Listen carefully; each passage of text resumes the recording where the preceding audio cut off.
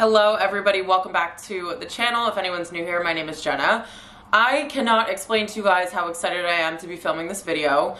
I'm going to run through all of my favorite coffee shops in New York City. I feel like I get this question. This is probably the question that I get the most either on Instagram or on YouTube. It's either, what's your top favorite coffee shops? Which ones do you recommend? Can you do a video running through all of them? So we're gonna do everything today, and I cannot wait to share these with you guys. I have 7 that I'm going to run through. Some of them are going to be ones that are considered like viral, but that I still think are definitely worth the hype. And then other ones are smaller coffee shops that you maybe have not heard of. And all of these, if you're visiting New York City, depending on, I'm not going to run through the price points just because I feel like if you're visiting, you should definitely treat yourself to that coffee and just get out into the city and be up early when not a lot of people are around. And this is a really great way to like get your day started. So if you guys are obsessed with coffee just as much as I am, this is the perfect video for you. So make sure you're subscribed. I would love to have you on my channel. I film a ton of like vlogs and styling videos and all of that fun stuff. So fashion and lifestyle, if that's your thing, I would love to have you. So we're gonna start with one of my more recent favorites, and I took clips of all of these so you'll see what they actually look like inside, and then I'll leave all the information like the address and the description down below. So the first one is the Lost Draft, and I've really been starting to buy coffees here more recently because it's on my way to go and shoot in SOHO in the mornings. So I wake up super early to do that before work, and this coffee shop opens at 7 a.m., which is one of my favorite things about some of these is that they're open early. So there's a very minimal environment in here. It's very calming. They allow laptops. I think it's right next to a NYU like dorm area. So it's huge. That's another thing, is that I'll let you guys know how big the size is on a scale, because some coffee shops are like a hole in the wall where you're just walking in, getting your coffee to go, and then other ones you can sit down and kind of relax. So if it's in the middle of the day and you're walking around SOHO, this would be a really good place to stop because it's huge inside. And I will mention that the coffees here are a little bit more expensive. They're around like the $7 range, but honestly, when you're in New York City and you're just visiting, I highly recommend just going to whichever coffee shop you want and like treating yourself and making it a part of your routine. It's also a really good way to get up and get out into New York City before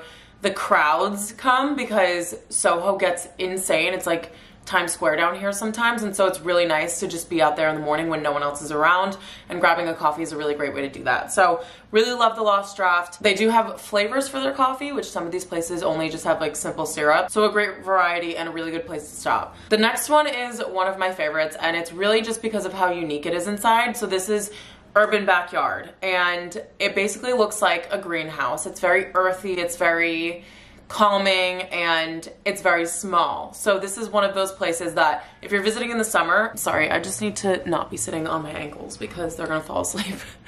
So this is a place that you would want to really just pop in and grab your coffee and go. They do have an outdoor space, so if you're visiting New York City in the spring or summertime, this is a good place to kind of sit outside, but they don't have too much seating. So this is one of those kind of like grab and go spots, but it's really cool on the inside.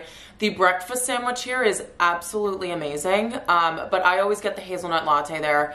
It's made with variety coffee roast beans, which I tried variety coffee roasters, which I should have included that in this video, but I was not getting up to, I think it's on 78th Street, and I was just not going to make it up there before I started filming this. But the variety beans are so good, and the Urban Backyard coffee shop uses the variety beans to make their coffees. So that's probably why I love it, because I love variety so much. But really great coffee, very like artistic and well thought out atmosphere, and it's just a place that you can kind of like sit for a little bit if you want to, but it's really, you know, it can get crowded pretty quickly because it is one of those more like hole in the wall style places, but it's really cool inside. So I definitely highly recommend doing that if you guys want more of a design kind of aspect, whereas the Lost Draft is on the opposite side of the scale when it comes to the minimalism. Okay, then we have, obviously I had to include a Parisian cafe here. We have Maman, which I would say it's like mid-tier when it comes to how like popular it is.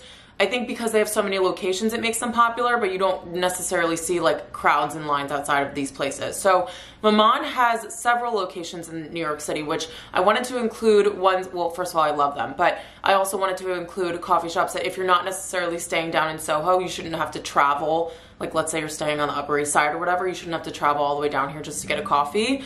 But most people come to SOHO anyway when they visit New York City, so it's a very like popular place to come. So a lot of them are based here. So there is one here, but just to keep in mind there are other locations, just a bunch of different places. So I love Maman just for the French touches and the French atmosphere that it has. It is so beautiful inside. It's kind of like this rustic French countryside feel. And this is the first coffee shop that I probably came into a routine with and I was like, okay, we actually need to switch it up.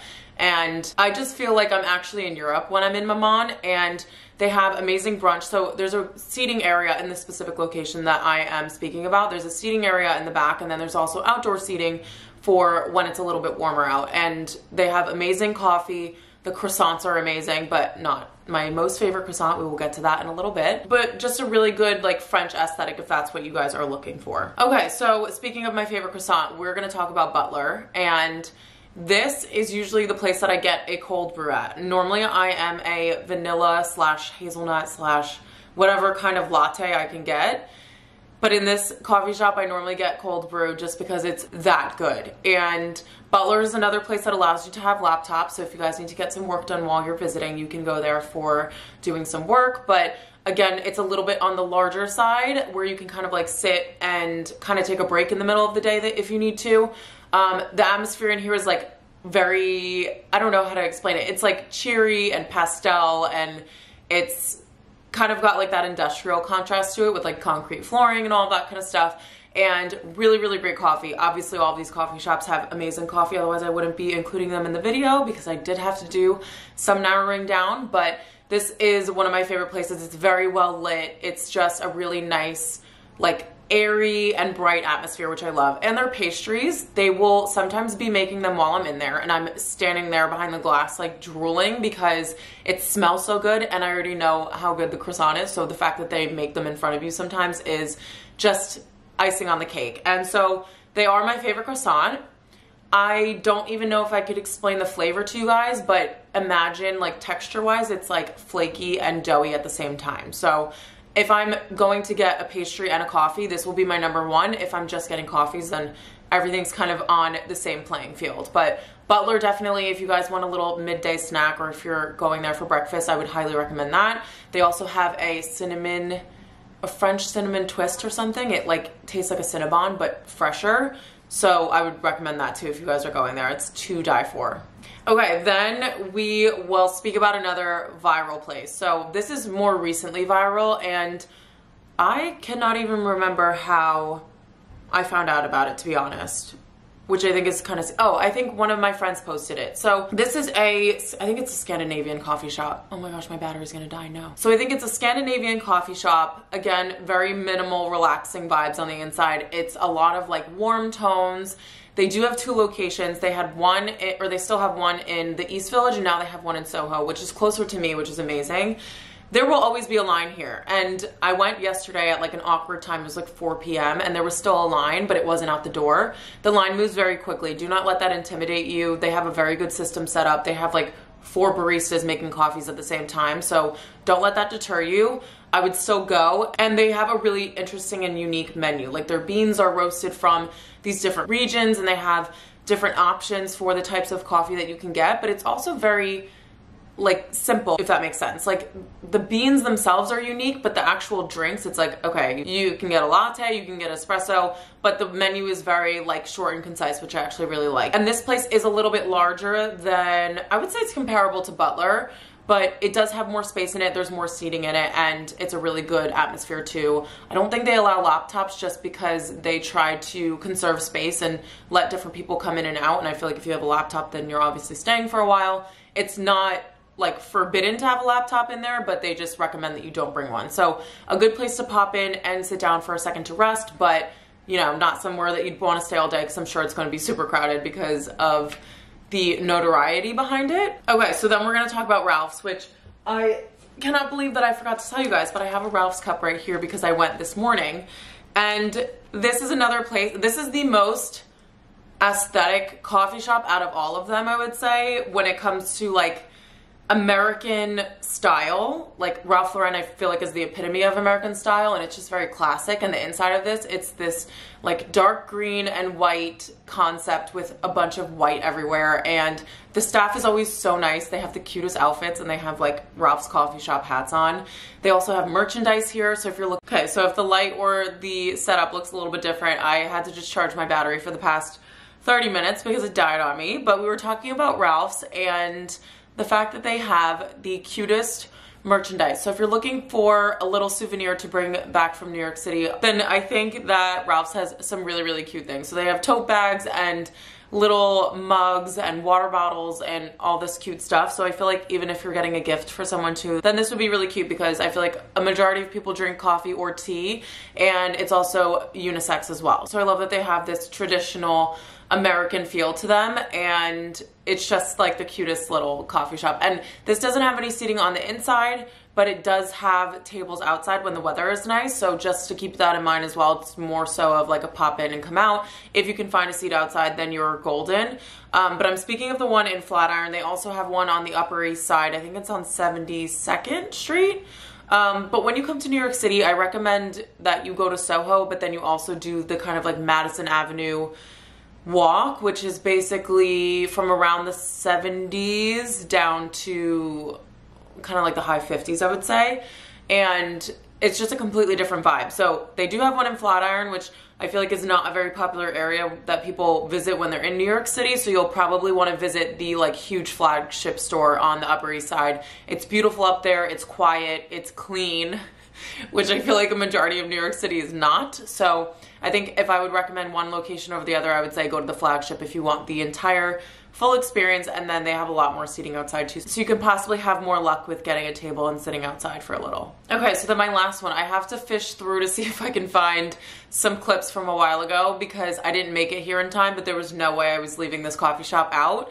And it's Jack's Stir Brew Coffee. They have, I think, 3 locations in New York City, if not more, but there's one in Tribeca, there's one in West Village, which it's just like my favorite one ever. It's very, very small, and it's a more of a hole in the wall kind of feel. And then I think there's one like a standalone. So there's one in a hotel in Tribeca, and there's one, I think, a standalone in Tribeca, but not positive on that. But this is my favorite in terms of their menu and the way that they structure it. So everything has its own name. I am usually one that gets the Happy Jack or the, oh my gosh, I'm not going to remember which one it is. I haven't been to the West Village location in so long. But basically they make really, really good lattes with like honey and cinnamon, and the ingredients are just very, very natural. They don't have like different kinds of syrups and like hazelnut and pistachio and all that kind of stuff. But the way that they kind of like curate their menu is very cool. You can order off menu too and just get a regular latte without anything in it, or no cinnamon, or whatever the case may be.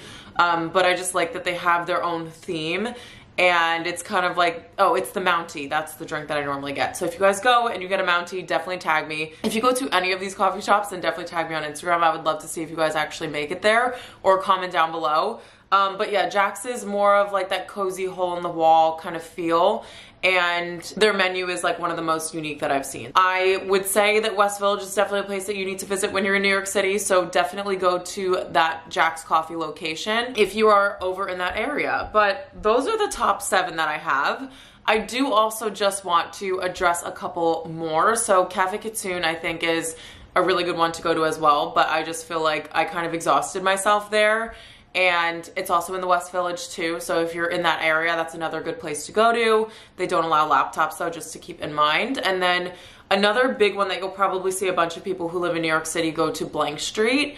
And for me, I didn't include it because I think it's viral. It's like, I wouldn't say it's viral, I think it's very common, and then I think it's also kind of overhyped. The coffee's good, but it's not anything to like blow you out of the water. The atmosphere is not anything to blow you out of the water, so that's something that I decided to leave out because it didn't have, I feel like all of these have a very like specific and unique thing to each one of them, and they're all different. And just one thing to note, and you guys might hate me for this, but if you're visiting New York City, do not go to Starbucks. I see so many people carrying Starbucks cups, and I'm like, there are way too many cute and unique cafes in New York for you to be getting a Starbucks. So for the love of God, please do not go to Starbucks if you come and visit New York City. There are way too many amazing places that you need to visit, and I just feel like Starbucks is kind of a waste when you have access to that many amazing places. So that is my list, you guys. I feel like I tried to run through with them as quickly as possible, but as you can tell, I'm just very passionate about coffee and coffee runs and coffee shops. Thank you guys so much for watching. I hope this was helpful to you guys. If you either requested this video or you're just stumbling upon my channel and you're visiting New York City and you wanted to get a couple of ideas for different coffee shops you'd want to visit, then I hope that you guys got some good information here. So again, make sure you don't forget to subscribe. I love you all, and I will see you in my next video.